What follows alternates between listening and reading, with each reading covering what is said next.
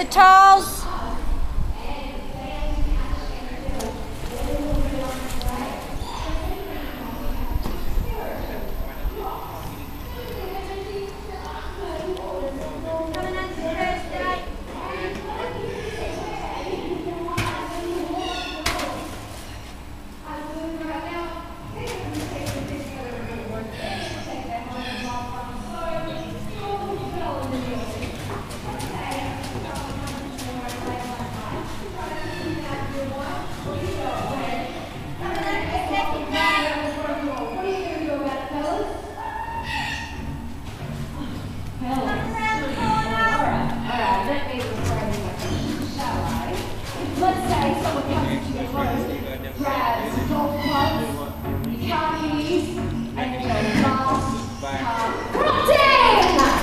Thanks everyone. Alright guys, we'll get into it now. We've got Digger making his way out to the main arena. Digger is of course a saltwater croc, and what we hope to do today with Digger's help is show you guys how easy it is to live alongside crocs and how safe it can be to live alongside crocs, even though these guys are such a successful predator. Because even though they are successful, avoiding them simple, stay out of their water and back from the edge, you won't have a problem. You get into a croc's water, or come down too close just like I am now, that's when the trouble starts. Because they strike from the water to get their prey, and just like that, up to half their body length at a time to strike out. And you've got to keep in mind, normally, they're striking out from the deep, dark and murky water. Oh, how's that? Give him a hand, guys. Isn't he a spectacular croc? So like I said, half his body length, so hard, so fast, that no animal in the Australian bush could get out of the way quick enough. So you wander down into their strike range, you've got an absolute Buckley's chance of getting out of the way quick enough. Alright, Steve designed this croc sim especially to show you guys how to live alongside crocs. If we can do this, not only can we save people, but we can also save the crocs. Quite simply, when somebody makes a mistake and gets taken by a crocodile, a croc suffers as well. Today we want to show you how these guys work. You are looking at the ultimate ambush attack predator. Yeah, that's right, Nina, but avoiding them is simple. Like I said, stay out of the water, back from the edge, no dramas. He knows he can hit the fence. If I do sound a little nervous, guys, that's because I am. Digger has, oh, good boy Digger. Digger has over 3,000 pounds per square inch, closing jaw pressure. Digger grabs me today, big body, squeezes down. I go down to about this thick and blow out of here like toothpaste. Really ramp the rest of my day. So you've got to keep that in mind. The water is their home. That's where they're the king, and they always have been. We have to respect that, guys.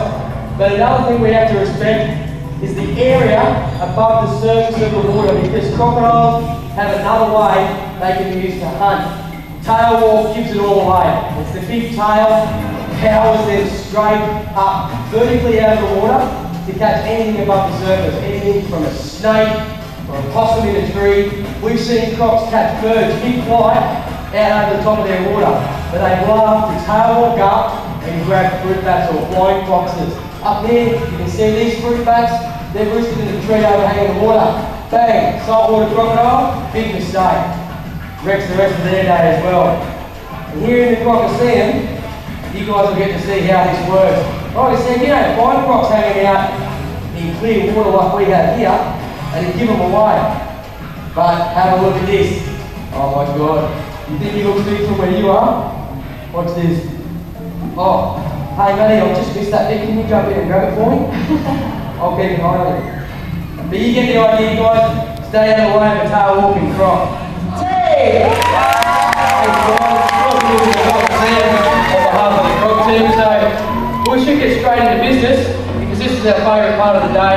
We're bringing out Shaka, who is of course a saltwater croc. What we hope to do with Shaka's help is show you guys how you can go into Northern Australia or anywhere you find crocodiles and keep yourself croc safe very, very easily, because it's so easy to stay croc safe. All you've got to do is stay out of the water and back from the edge. Because crocodiles, they strike from the water's edge, the surface gets up and come out.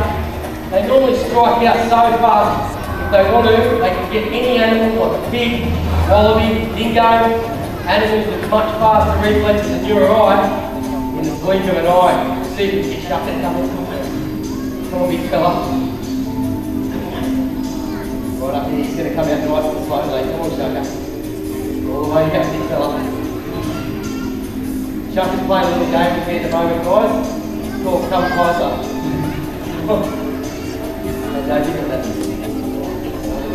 See if you like open his eyes up. Come on, big fella. Oh my God,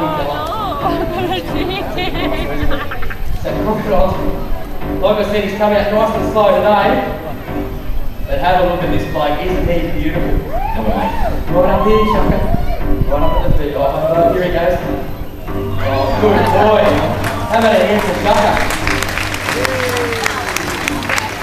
So, you can get the idea that he can strike out from about the tip of his nose, probably fella, all the way to the back of his legs here, in the blink of an eye. So if you stay out well back from the edge of the water, you won't have a problem with croc territory.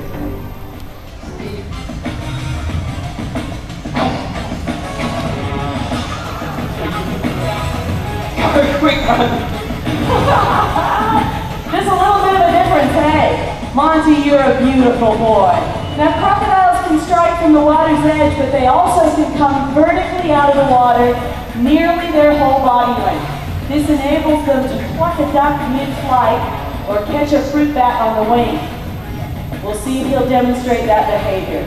So you don't want to sit on a tree limb over the river in crocodile territory, because this guy might be right underneath. Come here, big boy. Now Monty's got around about 3,000 pounds per square inch jaw pressure. So if he misses the food and grabs Terry, he'll go, woo, boy. Good boy. Come on, there'll be no today. Oh, we've got your favorite, a rat burger. Oh, this is a rat burger. That bag is fresh from the food court. They're not fresh from the food court, Robert. Okay, Bindi, do you want to see if you can give him a go? He wants the big bit. Who are you calling a big kid? Feels like Mr. Rat, darn it. All right. Good luck, Bindi. Oh, big boy. He's on you now.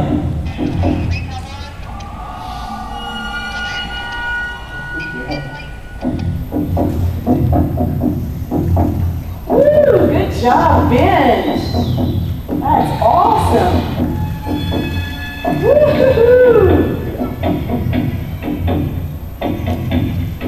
That's a girl. Big hand for Mindy, good girl. Trying to dislodge the pig. If he cannot get that pig dislodged, death roll, you little ripper. We have a death roll. Go Monty. Crocodile's death roll to roll the animal off its feet. That way they can drown it very quickly. A struggling pig can only hold its breath for a minute or two. This crocodile can hang on and fight for up to an hour under the water. Monty's doing that just right now as he lugs down with 3,000 pounds per square inch jaw pressure. 2 death rolls! Woo-hoo-hoo! It takes a lot of energy for a crocodile to death roll, and Monty's doing a really good job. You're not supposed to be in the deep part, Wes. There you go. Just hop out of there. 3 death rolls! 4 death rolls! We got 4 death rolls. Monty's done an excellent job, and he gets his lunch.